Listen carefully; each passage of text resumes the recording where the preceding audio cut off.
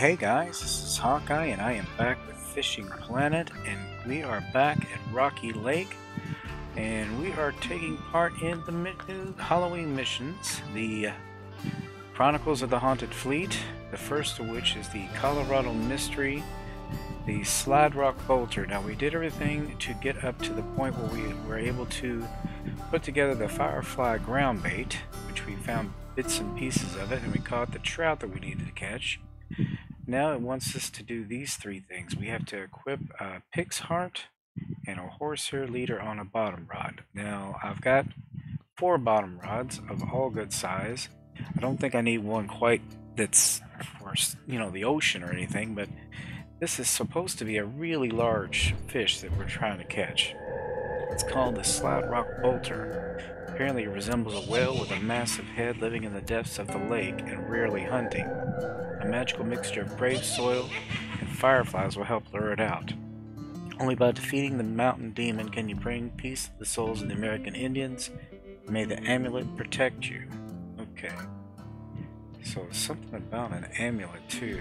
I think that was something we either are going to get or we need to have. It doesn't look like we have to have it. So all we have to do is get that hooked on, then we have to throw the Firefly Groundbait by hand into the center of the lake near the canoe. I'm sure that has to be done at night. And then we try to catch the Slide Rock Bolter monster. So you get 3 bait points for that and a trophy. He does look kind of ugly. Let's see. Slide Rock Bolter, Macrostoma saxaparoptus, is a bizarre and fearsome creature recounted by the lumberjacks of North America during the 19th-20th century. Is believed to live in the mountains of Colorado. The creature has an immense head, small eyes, and a large mouth, weighing up to 350 pounds. Oh wow, maybe I do need a sea rod now that I think about it. Its tail ends in a fluke similar to a dolphin, equipped with enormous grab hooks. The fearsome animal uses the grab hooks on its split tail to latch onto the crest of a mountain or ridge. Once it spots its prey, it lifts its tail to release its hold. It slides down, scooping its victims into its mouth. When not hunting, the bolter resides in the depths of mountain lakes.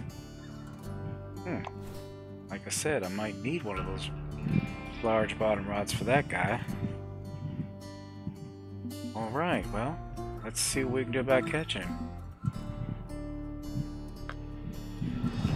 We're going to go ahead and jump in here, and there might be some things we can go ahead and pick up. Spin the wheel and see if we win anything. Yep, Satunger's Mead. This is a Halloween item.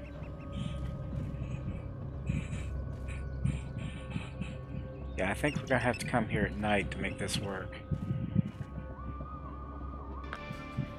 So, wait a minute, let's get the time here. I don't think it matters what time, it just needs to be nighttime. Yeah, as you can tell, there's a glow over there, so those things are glowing. So we'll see what we can do about putting the ground bait together. First, let's get us a good size heavy rod here. This one goes up to 194 pounds. I've got a 10-aught hook. Considering the size of this thing, that's probably what we're going to have to go with. But we're going to have to use this horsehair, which is probably under here. Yep, Horsehair Leader. Okay, well, it's only a 77.1 pound test, so Again, I guess we don't really have to have the big one. Let's see. Let's go with this one because this goes to 81. That would be ideal. So we'll replace that. I'm going to keep the 10-odd hook on there. I have a feeling he's going to be big enough that I can catch him with it. Might put 2 rods out if I can. How many horsehair leaders do I have? Let's see. Well, this one's not going to quite hold up. Horsehair leader's too strong. We might have to go with this as a lighter rod. Probably, like I said, it might be a good idea to use 2. Just to make sure. Keep the 10-odd hook. Keep the sinker. Actually, I might trade this sinker out. Let's see if we can go with a little bit. Yeah, let's go with cannonballs. Same with this one.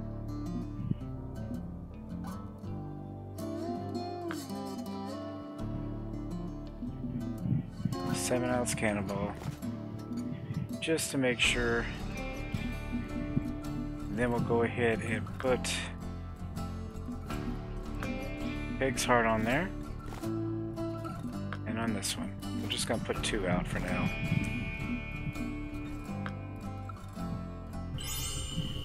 Alright, well it looks like we made that happy. Now we need to get the ground bait together. So throw the Firefly Groundbait by hand into the center of the lake near the canoe. Okay, let's see if we can't do that. We need to go to Groundbait. There's the Firefly Groundbait.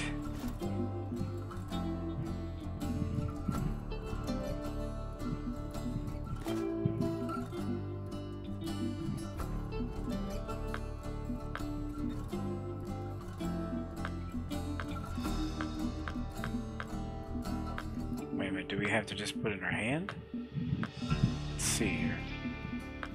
Oh, okay, that's easy enough. Ah, I see. We just go ahead and mix it. You don't mix it the old-fashioned way. I don't make ground baits that much, so I'm not as familiar with that process. But we've got it. We've got about, looks like 24 of them maybe. I'm gonna go ahead and put the... Ooh, it glows in the dark too. Go ahead and throw one of those out there. I hope that's close. Oh, it worked. Alright.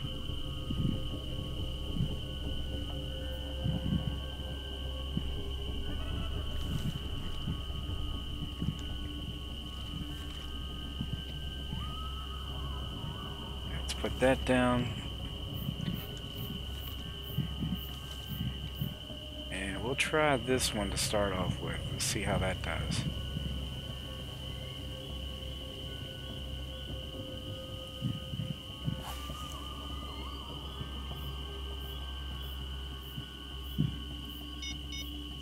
And I'll throw the other one out. We'll put that near there.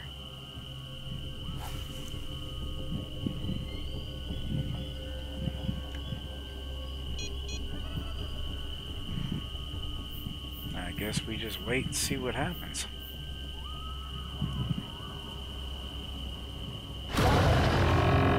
Oh wow, that was cool.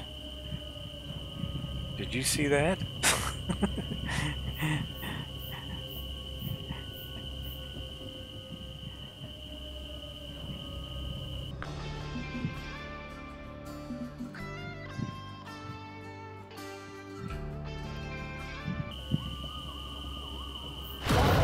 There he is again, guys. I'll throw a little more ground bait out there to see if we can't get his attention. Okay, we gotta make sure that he's got it.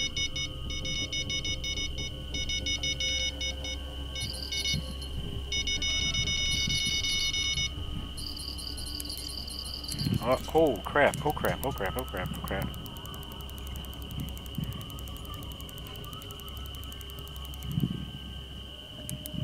He is seriously strong. This is a sea rod, guys. Yeah, it's that horsehair. He was starting to do some damage.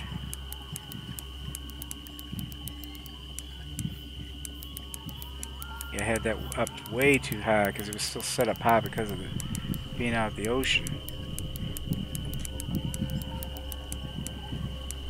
Can't do it that high. Yeah, we're just gonna have to fight him.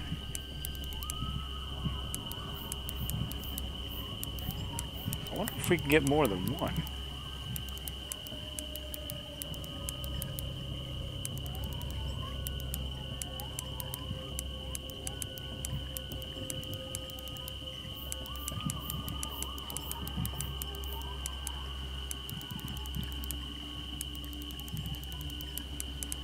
Well, he can't take the line out too far because this is a limited size lake. Goodness. We're just going to be fighting him a while. Didn't take too long for him to go for it.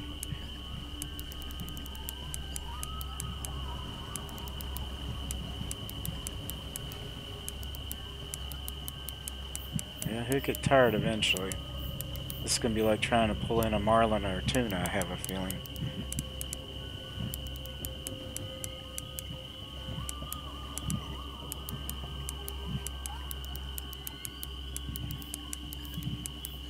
Well, he hasn't budged yet, so...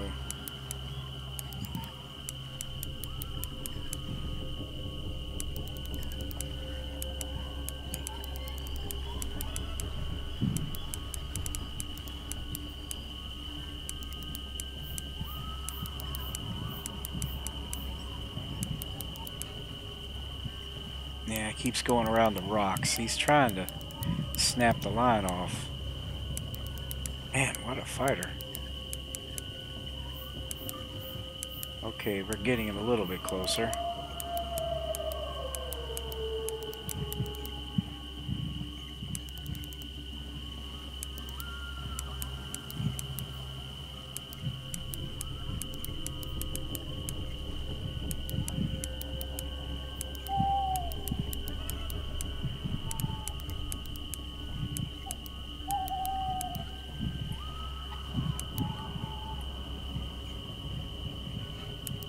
That's the closest we've had him yet.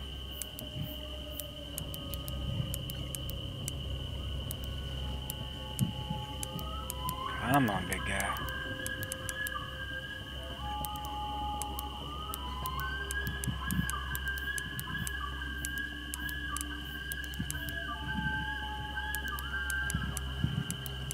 Several moments later. Alright guys, we're finally making some headway on this guy.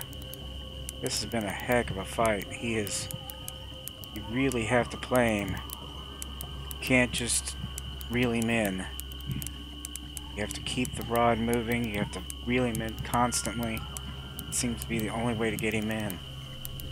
And even then it's still tough as all get out. There we go, I think we got him. Holy crap, that's a big fish. And it is seriously ugly. Holy, that is an ugly fish. Impossible to place this fish in the current fish keeper stringer due to the maximum single fish weight.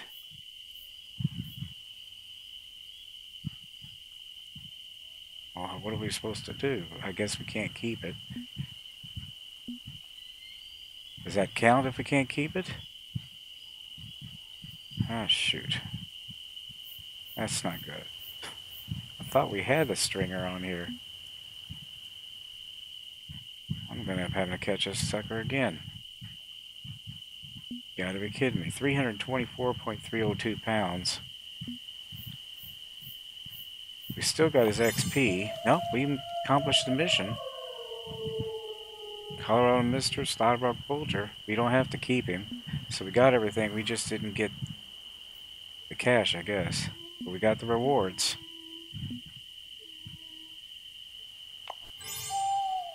Alright, well, we go on to the next one. Roman Mystery. Phantom Merchant Ship. Legend from the diary tells that a Roman merchant ship's captain once offended a siren, and she cursed the local waters in revenge. As a result, double-head eels attacked the captain's ship, causing it to sink, taking all the cargo and crew with it. It is said that the eels still guard the amphoras from the sunken ship, and the ghost of the ship sometimes appears on autumn nights. We need to find a Labradorite spoon, which weakens the power of the double-head eels. Labradorite flat spoon, 1 ounce, 6/0. Okay. I think I have one of those, but I'm not 100% certain. 6666 cash.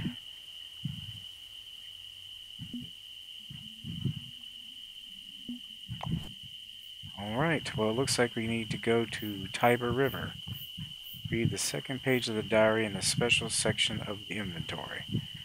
Alright, we'll go ahead and put that away and we'll grab our gear here.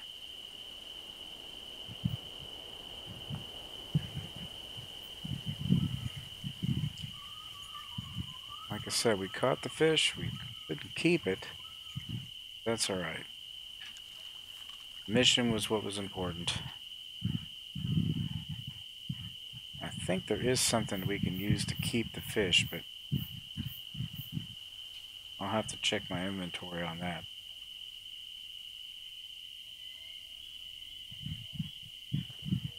Yeah, I don't think there's anything more we can collect here, but I will check over here at the grave site, see if anything can be picked up over here.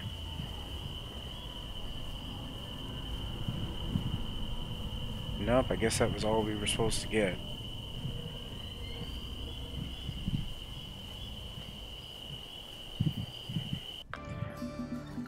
Alright, well, we're gonna head on out of here.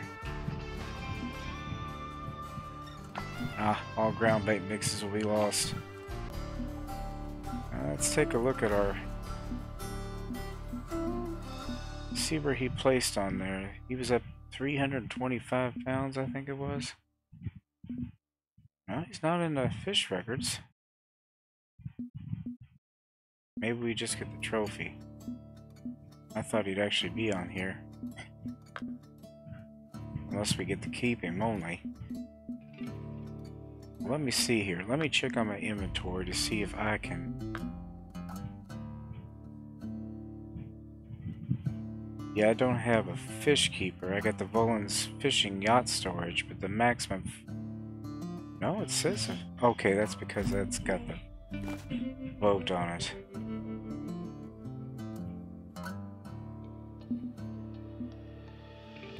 We're going to have to come up with some other kind of fish storage thing here, and I think that's going to have to be a stringer.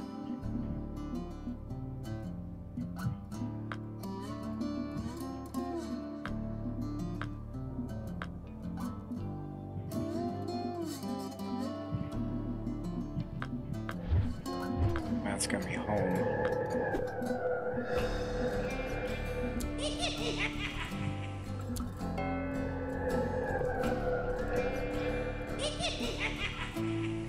Yep, the spine stringer. This can hold up to a fish up to 489 pounds.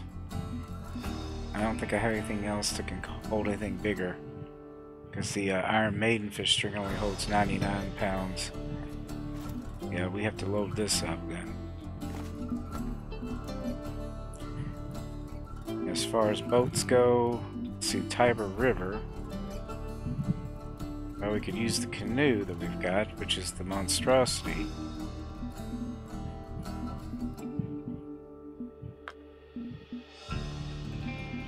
And I think we might also grab another decent sized boat. Either the Gary Scott Draco boat or the St. Patrick's Song. I think I'm going to go with the Draco boat. This actually has bottom rod holders on it, so